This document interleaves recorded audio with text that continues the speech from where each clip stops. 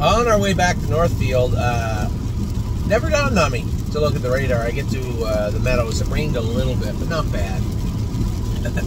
But I can tell you what, it poured in Northfield. Poured. They delayed the races, which, if it wasn't because of rain, it would have been fine, because I am actually running a little bit behind. I was scheduled to drive in race 4 and 5, and at the time I didn't think I could make either of them, but thanks to Mother Nature, it appears I'll make both now.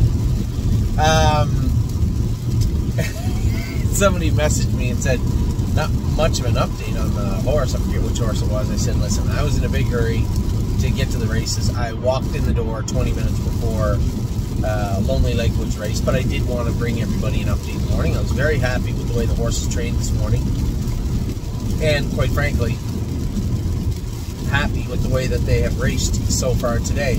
It's early in the day. It's only 6:30, 6:40, and we've already raced 4 horses. We still have 5 left to go, but we've only raced 4 of them. Oh, Save America races Sunday. I forgot about that. So we're going to kick off the day, kick off our midday recap with Lonely Lakewood. I didn't realize how deep the track was, which was odd. They knew that there was a chance of rain, and they still had the track all dug up. When I got there, Lonely Lakewood, you could tell he struggled. Well, he's a little bit short, maybe. I told you he wasn't going to be short. He technically wasn't short, but when you don't race for 3 weeks and then train him out on 58 5 days out, he's still maybe a little bit short. Struggled, I believe, with the flip-flops to get through that track today. It just seemed like every time I asked him, he wasn't being sour about it. He just kind of, every time I really asked him to trot forward, he kind of sashayed to the left, which makes me believe that he was kind of touching himself and he wasn't really advancing. He wasn't, you know, I used the term sitting down on you last week. He wasn't doing that. He wasn't doing anything bad. But he wasn't advancing when I wanted him to. But he raced good. Raced good, got the job done, held off Aaron's horse, and was a winner. I figured when the 2 favorites run leaving that probably sitting 1-2 would likely be the best case scenario, and likely what was about to happen. That's exactly what took place. He got the job done. That's all that matters. Watch Really Don't Care. It started to rain a little bit. Mark told me that Really Don't Care was still a little bit pinchy on that left front, which is concerning a little bit. I may have to have our vet take a look at this horse before we send her to Goshen, if that's the plan. Megan had said when she made a break, she jumped on her foot, plus she hit that left front. Now, did she hit the left front, or is there something going on in that left front? I'm not sure just yet, but Mark did say that her left front was bothering her a little bit in the mile. Scored her down, you know, tightened her hobbles up, and 2 of them stayed trotting, and we were one of them. No one broke rule number 1 today yet, so very happy that Really Don't Care finished second in the Excelsior race. Good for her. I would love to see this filly and Bland's Blue at Goshen, but Mark had said, well, I'll tell you what, my 2 cents as is she's not getting around Goshen. Okay, I appreciate that. Maybe we'll have maybe I'll have a little look at that Really Don't Care then soon.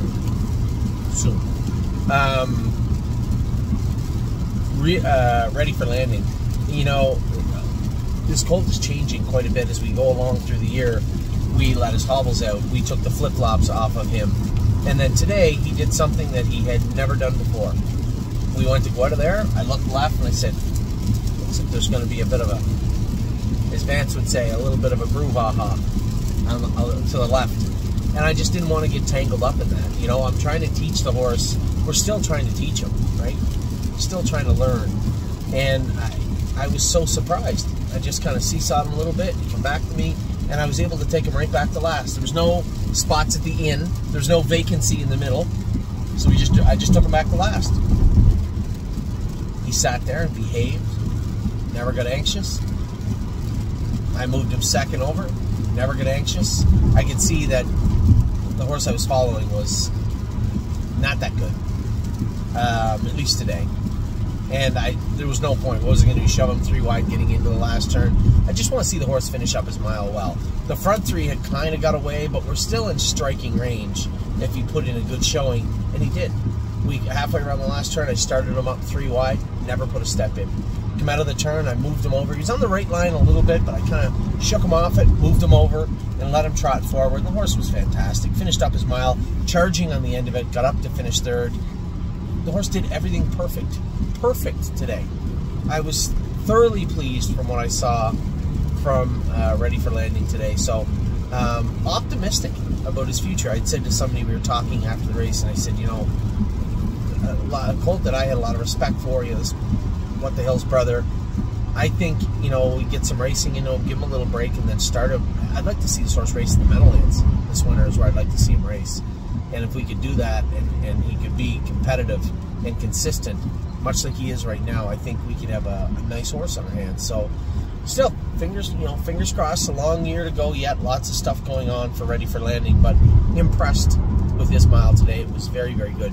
And then, you know, as much as it has rained on our way home, as much as it didn't rain at the Meadows, it just spit a little bit, but as much as it's rained at Northfield Park, it poured at Buffalo after Really Don't Care's race.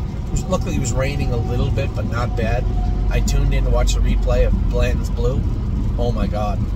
You could see the gate moving, like the gate was sliding. I'm like, oh my God, look at it pour. Blanton's Blue, never bad a night. Billy drove him good. Mark and Billy both drove very good today. Ground-saving trips, did all the work proper, and got every nickel we were going to get today. So, a great job by both of those guys. Blanton's Blue, again, did his work well. I was hopeful down the backstretch. I'm looking, the horse on the front's like 9-1. I'm saying, geez, if he collapses, we're in a great place right now. He didn't collapse. He drove away on everyone. The horse in the 2-hole come back on him. We were beaten third, but raced good. I was happy with both the horses today. Now, theoretically, both of those two would head to Goshen, but as I said, I want to get Really Don't Care looked at. Blanton's Blue will likely head there. I didn't know what would happen after today. I'll be completely frank with everybody. Had they raced poorly today, I likely would have brought them both right back to Northfield Park. So the fact that they did not put me in a bit of an odd situation. I didn't know which way to go. I think Taylor and Fritz had done a great job with the horses. We'll leave them there for a day or so. You know, get her vet to have a look at them. I do want to bring Really Don't Care up here, so it's more than likely you won't see Really Don't Care in Goshen, but you likely will see Blanton's Blue in Goshen. That's my plan, anyway, as we talk right now loud shortly after the race. Tonight we still have Sweeney at 7:42. That's in about an hour. We have Gorgeous Package an hour after that. Lovers Play is in tonight. Purple People Eater and Save America. We got 4 or 5 pretty decent. I know Sweeney's longer odds, but I know that Brett and Stacy both like him, so I'm interested to see how he races. But the last 4 of the night are all in very good spots. Gorgeous Package, Lovers Play, Save America, and Purple People Eater. So we're midway through our Wednesday. I had training this morning and a double duty at the Meadows in Northfield. You're all caught up for the Meadows. I'm off to Northfield. I'll be there in a little while. Get some racing to do tonight, and then I'll either recap that on the way back to Brunswick or tomorrow morning. We'll see how things go.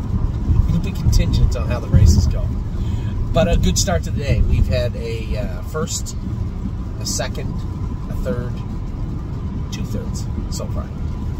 Take care.